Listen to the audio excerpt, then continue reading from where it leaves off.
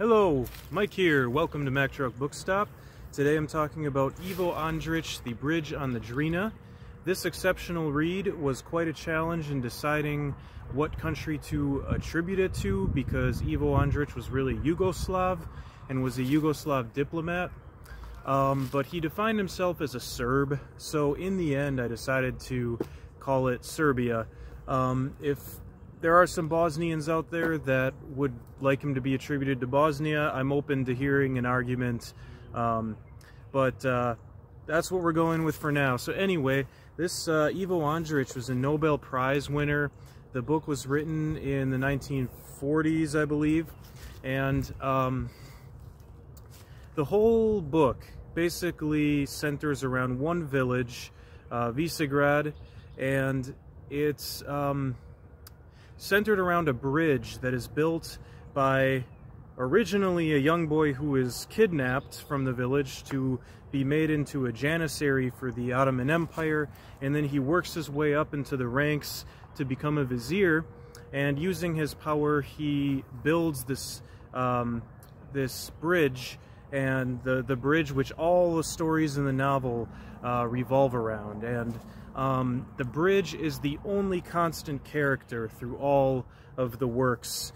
This is really, you can almost think of this as a collection of folk tales from one village, and it's like there's a coziness to this book. So there's this sense of like sitting around a fire, you know, one of those old stoves, and some coffee on the stove, and just this roaring fire, and some rich meats, and you know, this whole cozy atmosphere. And then one of your grandparents starts to tell you a legend about this bridge in town, and there's like 20 of these.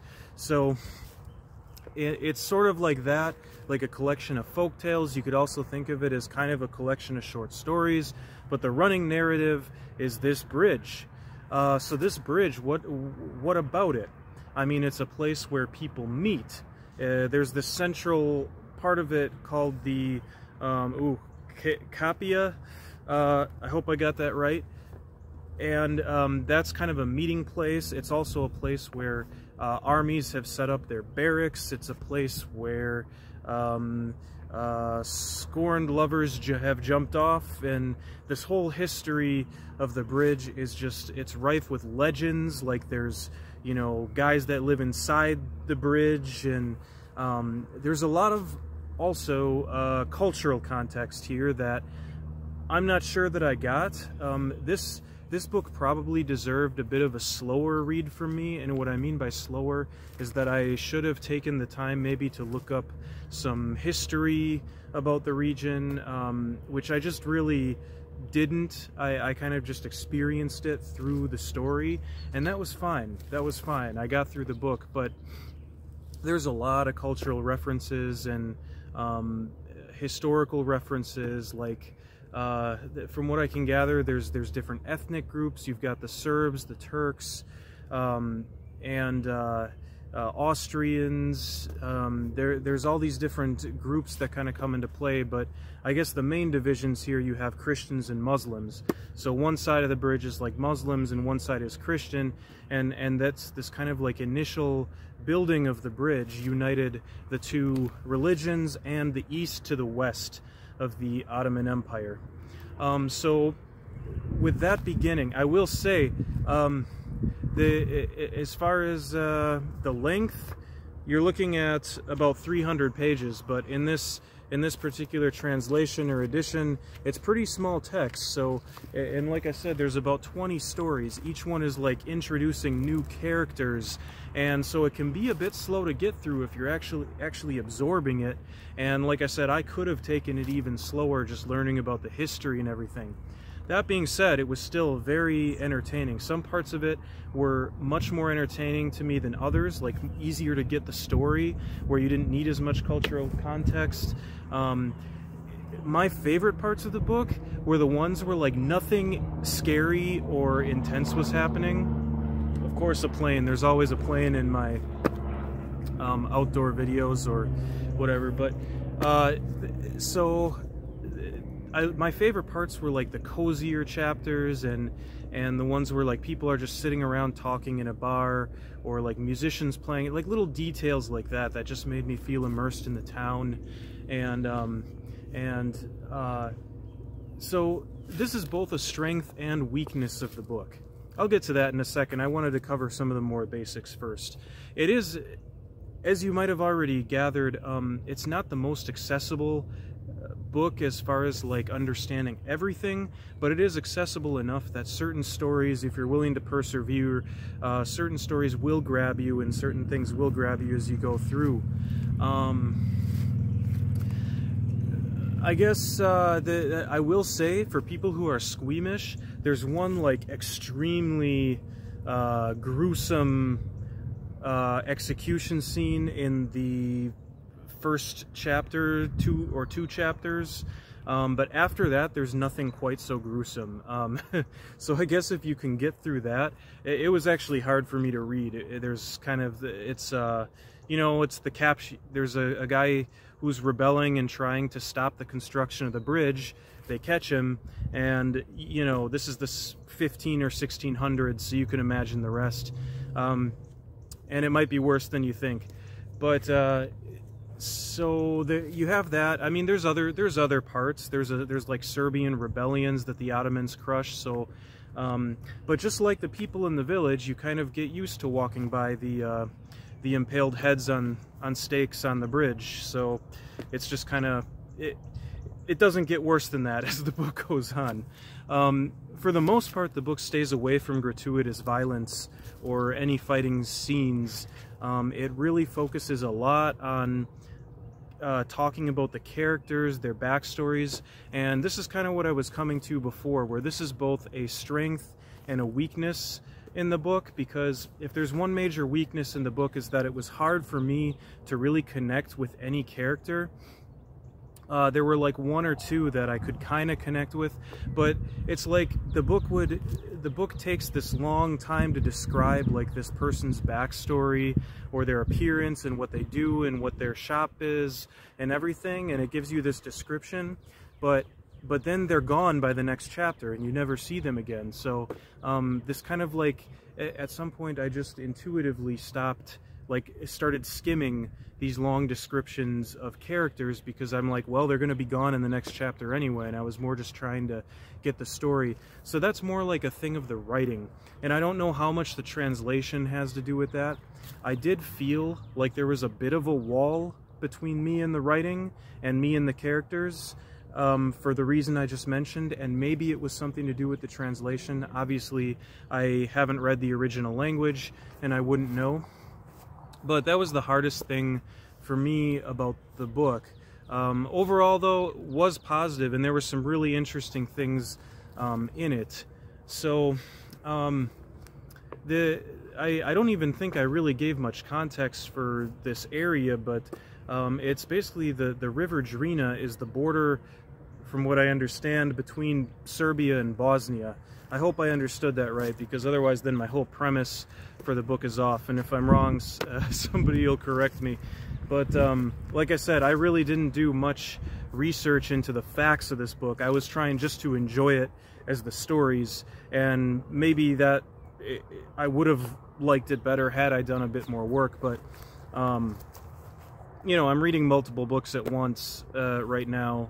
I'm giving that an experiment, so I may not be giving my full attention to each country that I'm reading in that sense, but I digress. The themes of this book are really centered on one, the impermanence of people, and the permanence of the bridge, or the seeming permanence of the bridge, highlights this. The fact that, you know, these characters come in and out, the lives rise and fall, people are born and die, and this village goes on and it changes, but the bridge remains. So that that juxtaposition of the unchanging bridge with the changing people is obviously something to explore thematically there.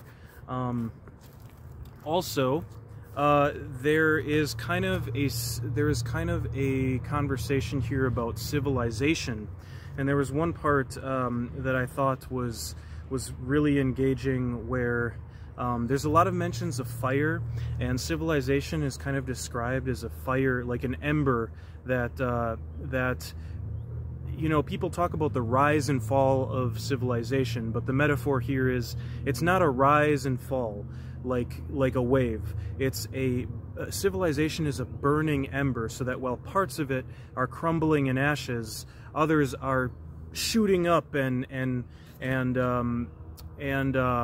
exulting in glory. And you can kind of think of this in the way, like, think of the Greek civilization, which you know, had their golden era basically in the century before its fall, or Athens, specifically Athenian civilization. Yeah, so that's a theme in the book as well. Another is how physical structures define, unite people, and that's tied into civilization too. And this original, the idea here is that the bridge is an expression of love by this vizier who was originally kidnapped from his village, you know, taken into the Janissaries, and then rose up to be a vizier, but never forgot his village. So this bridge was an expression of love for the mother he never really knew, for the village he never got to grow in. And it was to connect them, it was to make them grow, and they did, and they thrived, and they were that fire of civilization up until the modern era, when the First World War destroyed everything in this region, which is about where the book ends. So the book takes you through about 300-400 years of history, if I'm not mistaken, from the Ottoman Empire to the or the beginnings of the Ottoman Empire, roughly, or their height, I don't know, 1600s up through World War I, 1914. So that's about the scope that this covers, which is a lot, obviously.